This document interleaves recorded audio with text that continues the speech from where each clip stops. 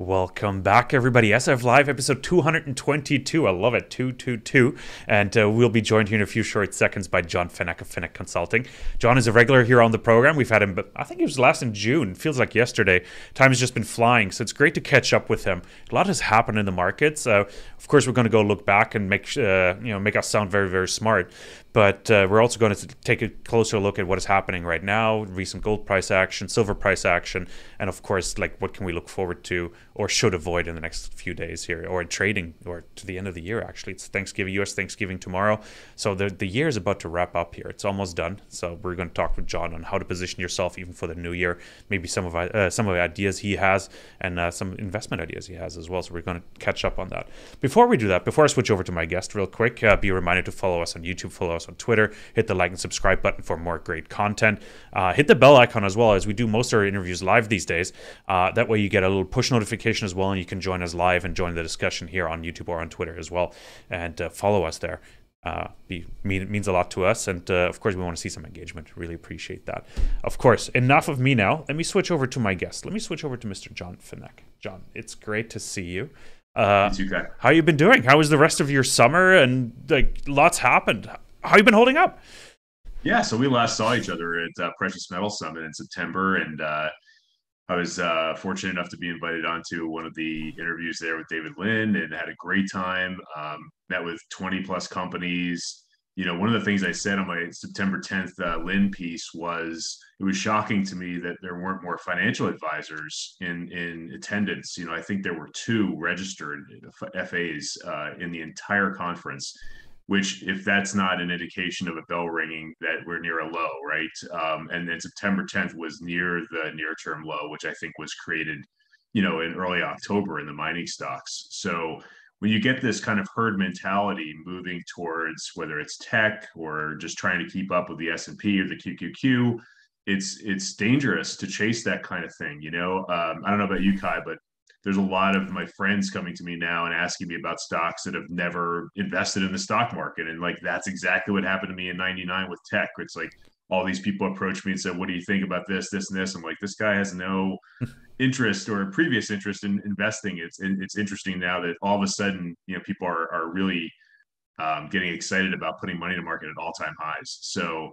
it's dangerous. And I think, you know my background. I've worked with financial advisors for 27 of my 29 years, and they are the type of people that portfolio managers, FAs. They're going to try to keep up with the indexes, right? Whether that's through model portfolios or through just as a PM, you're benching against the SPY, the S&P. You have to beat that S&P index in order to get bonus on December 31st. That's something I've said, you know, since August on podcasts like this, and it's played out true. I mean, it's like every time we get a dip in the broad market, it gets bought.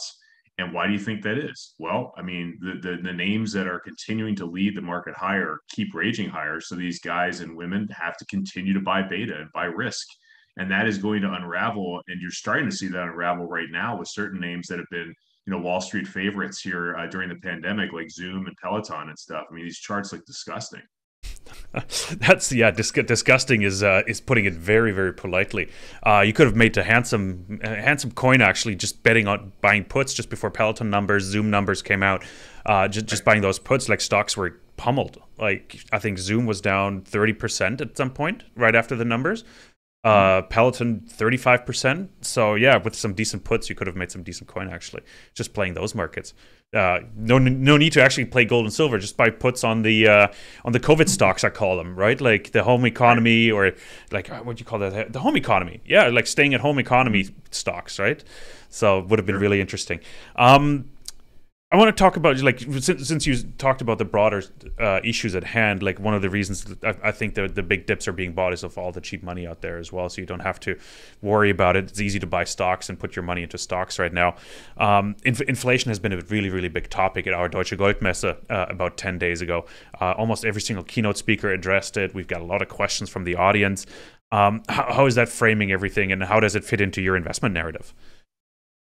So, you know, we've been talking for months now about CPI being not transitory, as the Fed has said. And if you look at the Fed messaging, out of nowhere, October 22nd, Powell just said on a Friday, hey, by the way, yeah, we think CPI is going to rage higher until June 30th, roughly, of next year.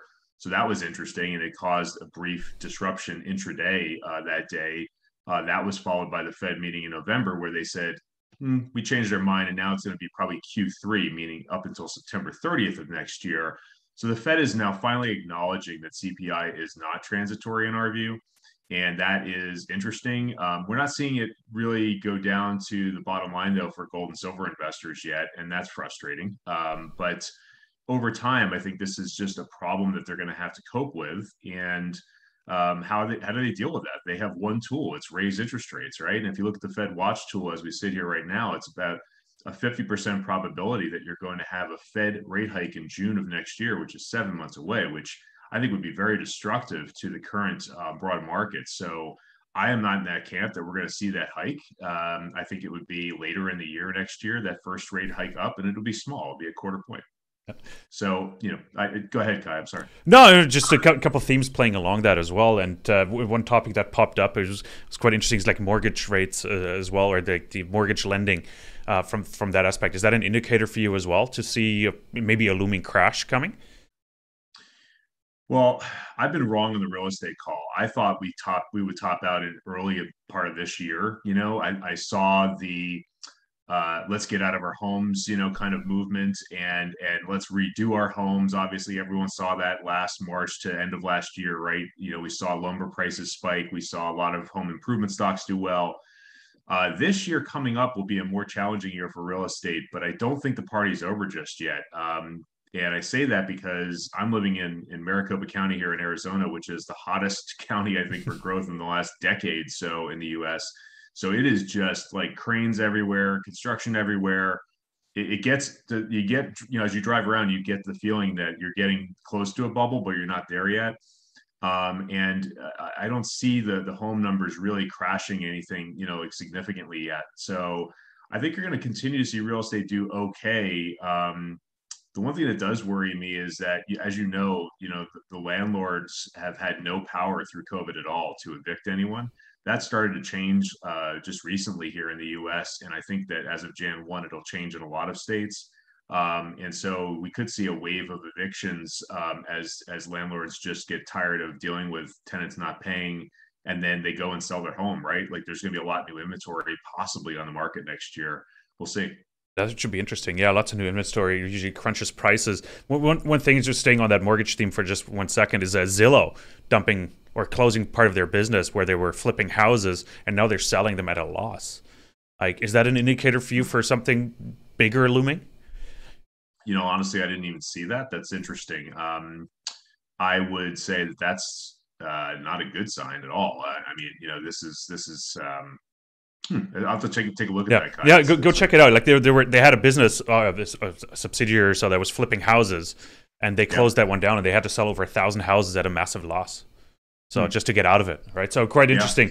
As a theme, like those are some of the black swan events I'm looking for, like maybe some indicators like of something bigger looming as well. If they say, well, this is not worth it for us, and then they start. Like I saw a Twitter post, somebody sold a house to them for $550,000. 2 weeks later, he got a call back, say, "Hey, do you want to buy it back?" And he said, "Yeah, I'll give you $350," and they said yes on the spot. So that was really interesting. Like those are the things I look for when I'm on Twitter, for example. Like those little like tidbits that could show an indication of where things are headed. You mentioned the Fed, of course, and inflation and transitory and all those things. Well, we've seen the big CPI number come out, 6.1, 6.2%. In the U.S. that actually gave a big boost to gold prices because it seems like the generalists understood, okay, this is not transitory anymore, like you said, and there's more happening in the background, and 6.2% is a significant number. I might have to hedge. I might have to do something. And gold started to rally. We've seen 3 great weeks. Was that just a head fake? Because right now, I'm just looking at it. We're at 1785. We're down again $100. What is happening? So we watched that very closely too. And the previous 2 high CPI reads were met with initial selling, if you remember, pre-market. This time it lasted about 2 minutes. So the shorts came in, tried to lower prices, and they couldn't. And then gold spiked really hard after that 6.1 or 6.2 read. So that was a very positive thing, I think, is that finally the big money either came in or the shorts just ran for it. It was a different type of price action. But to your point, now you have this couple week rally, and then we have the Fed news that Biden reelects Powell on Monday the 22nd, and gold tanks again and it breaks through 1800 the 23rd like butter. So really frustrating as a gold investor. As I've said many times on your program, we don't own any gold at this point. I see the reasoning behind owning gold, but I'm much more interested in bottom fishing gold equities right now because the gold price is still relatively good. It's like when you look at history, prices are still very good. So like whether it's a producing company or an exploration company, we're very interested in owning the equities here as people are tax loss selling and somewhat panic selling. Yeah, tax loss selling is the next big topic I wanted to talk with you about because it seems like that big of a, let's call it a gold price rally we've seen a bit. There was a bit positive momentum. Seems like it put a damper on tax loss season, which is actually positive. I make it sound like it's a negative, but I'm happy that tax loss season at least hasn't really started yet. But really curious to get your views on it. Like, where are we in the tax loss season? Have we seen it already? Are we in the middle of it? Has it even started? I think it has started, and it's some of the names that we own and monitor. I'm seeing that in some of the Palladium stocks. I've talked to 3 Palladium CEOs in the last week or so, and none of them can understand why their pressure is there. It's not a warrant overhang. There's no negative news. They're just getting crushed, and Palladium itself has not been very good, as you know. I mean, PALL is the tracker there, and you're right around that support level of 170 to 172 right now, which is not great. So you expect some selling in those equities, but some of them have really been sold off. Canadian Palladium comes to mind. Clean Air Metals comes to mind. I think both of those companies will have news coming up, whether it's the next month or 2 or 3, and investors will then buy it back, right? It's like, so how it works, Kai. People take a tax loss, they have to wait 30 days to buy it back. And so maybe you see some selling here late November, buy it back early January, what have you. But I've always been in the camp and differ from some of your guests in that tax loss selling is always here. It's always going to be an issue. It's just how much of an issue, and it's impossible to tell until it's upon you. So you have to monitor things closely, and how we work that, just so your clients and listeners understand, is we instruct our followers and our alert clients to bottom fish via stink bids. One of your guests, Dave Erfley, taught me this many years ago, how to play stink bids on junior mining stocks. Just put the bid 10 to 15% away from the action and just see what happens. You'll get some days like this where it's really thin leading up to Thanksgiving, or the day between Thanksgiving and the weekend. There's not going to be a lot of people at their desks. So if you do have a seller out there, they're selling into very few bids. No, that's a really good strategy. And putting those stink bids in, especially around this time of year, tax loss season, Thanksgiving, holidays, people are mentally wrapping up for the year as well and cleaning their books. In another interview, like, I think you made a comment about actually fund managers. It's bonus season, right? And I think you might have mentioned it earlier as well, like bonus season. How does that play into where we at right now? What are the fund managers chasing right now, or what are they trying to get rid of to make themselves look better? Yeah, so the concept of making yourself look better, if you will, is known as window dressing in portfolio management. And that will occur between now and December 31st. I don't know how they're going to position. No one does. But I would say that if we see these kind of momentum stocks we mentioned continue to sell off, they're going to divest of those and buy the Pfizers of the world, the Exxons of the world, the stuff that's, more large cap and more broader acceptance, right? And to look a different way, because a lot of these portfolio managers have been doing just the opposite of that. They're buying Tesla, Zoom, whatever all year, and then dumping it, when they see all these big trades coming in here leading up to the end of the year. So I would say that the average portfolio manager right now is faced with a conundrum. It's like, how do I beat the S&P, the NASDAQ, whatever I'm benched against? And they have to do that in order to get their year-end bonus. And I just think it's a matter of greed. I'm not trying to single out any PM, but it's like, what about doing the right thing for your clients? It's like, if you are out there just worried about making your bonus, is that really the best, methodology for your shareholders? The answer is clearly no. And so, I think you're going to get a sell-off in Q1. I don't know to what magnitude, But I would say a healthy correction would be 10 to 12% in some of these indexes, because the pressure is then off the PM. They don't have to, feel like pressure to beat that bonus until, the end of 2022. Yeah, no, that makes a lot of sense, and I'm with you there on that thesis. It's the market is ripe for a sell-off regardless, but as long as the cheap money continues pouring in, it'll be difficult to see. But those home economy stocks, like the COVID stocks, I'm pretty sure are gonna be hit a little more because people are going back to work and all that. So I don't think, like I've been hearing from people that own a Peloton bike, they haven't used it in 6 months. So I'm sure there's a theme there, right? Right. Talking themes, investment themes. We talked to gold, silver a little bit. But what are some of the other themes you're seeing out in the market right now? Maybe also in conjunction with the infrastructure bill as well. Like oil has been a big topic. Like the U.S. thinking about releasing some of their own reserves to sort of control the oil price, blaming oil companies for price gauging and all that stuff. Like, what are some of the other themes you're following out there these days? So we also run an energy portfolio on top of the mining portfolio, and we've done that for a couple of years. The energy portfolio that we oversee this year is up over 100%. So selfishly, in July, I started to take a lot of money off the table because we started to, try to preserve our gain for the year, right? So I'm very heavy cash in energy right now. We've seen a pullback in oil prices a bit, and a significant pullback in natural gas here over the last few weeks as China's production has increased. There's some Russian activity. All these things are leading to lower gas prices. But then again, what's happening, right? We're entering the winter, so gas prices will probably be fine. But yeah, I think the energy trade is very interesting. There's a lot of ways to play it. We will play it through MLPs, through gas stocks. We've been playing it through fuel cell stocks. We haven't chased a lot of the Momo kind of stuff in energy because the prices are just too high for me as a value investor, but we have them on our radar and we're tracking that. So I think energy is going to be really interesting as we enter next year. We also think that if you look at, we put out a piece about, I think a month or two ago on a Palladium and Platinum as they were trading really poorly and clearly getting shorted into oblivion. So those tickers are PALL and PPLT to track the price of Palladium and Platinum respectively. And you're seeing it again the last 3 days. The shorts are back, driving these things to support levels.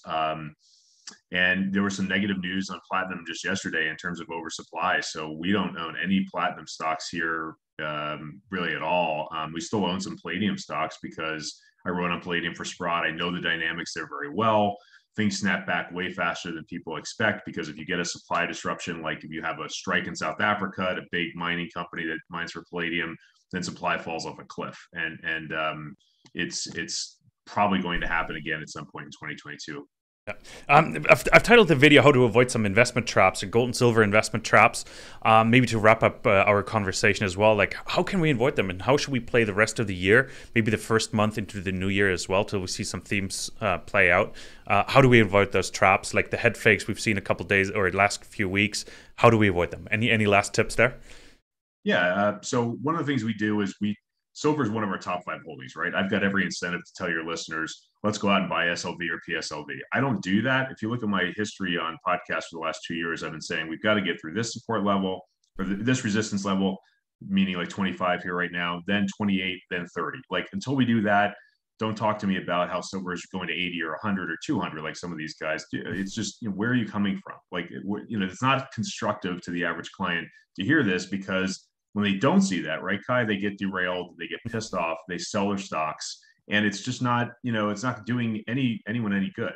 So what I would suggest is what I said on your show earlier, set your stink bids away from the action. So if a stock's trading at 50 cents, set it out there at, 0.4501 and just see if you get filled, or 0.4401 and just see what happens. You get these weird spikes at the beginning and end of trading days, especially at the beginning of days, I find in junior mining stocks where people are like, let's say you're entering a holiday like today, right? You just want to get out the door a little bit earlier to your vacation.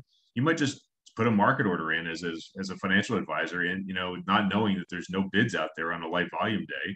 And if you're out there prepared and ready for that, you're going to get filled. So we chip away at some of our favorite names and we encourage people to dollar cost average in a time like this. No, that makes a lot of sense. And do you have a couple names you're playing right now? I know you always follow a couple of certain names. Be curious to see what you're playing these days. So in the gold space, US Gold, which is USAU, I mentioned that on your program before. They just came out today with news that they're going to have an announcement December 1st. I have no idea what that is, but when you see a company put out something announcement like that, I would imagine it's what they've been telegraphing, which is that they have news on their Copper King CK Gold asset coming by end of year. So I think that's going to come sooner than expected. We're prepared for that. It's a top 5 holding for us in full disclosure. Idaho Champion, I talked to the CEO this morning. They had some tax loss selling, big tax loss selling at Desjardins yesterday. And we were buying again out there. The bid was 0.062. We're out there at 0.053, right? Like way away percentage wise. And we're getting filled because someone put a huge order out there. So that ticker is GLDRF. But they have 2 100% owned Idaho properties with 2 great advisors they brought on this year, and then also have cobalt properties as well. So that's gold. Silver, we like golden minerals again here. It's just getting crushed. AUMN is the ticker. It's at 40.5 cents. We've been in and out of that stock, but mostly in for the last few years, as you know. They will probably announce that they're going to go into production at Vallardania next year, which is big news for them. They'll share the mill with their existing mine they're producing from, Rodeo. In silver space, if you want a flyer in terms of the near-term price action, I would say Aftermath, because you've seen that Peruvian news this week. And anything in Peru is getting a haircut here. So that ticker is AAGFF. Their projects are in Chile and Peru. However, all of them, 3 of them, are at economic at $17.50 an ounce silver. So we look for that kind of de-risked, opportunity, and maybe not the best jurisdiction right now, but I think Castillo will eventually move more towards the center, and some of this, headline risk will go away. Fantastic, John. This was great catching up with you again. Thanks for making the time before the long weekend. Really appreciate it. Great investment ideas, themes as well. So definitely avoid those investment traps and just follow. Like there are lots of good opportunities and ideas out there. You mentioned a few as well.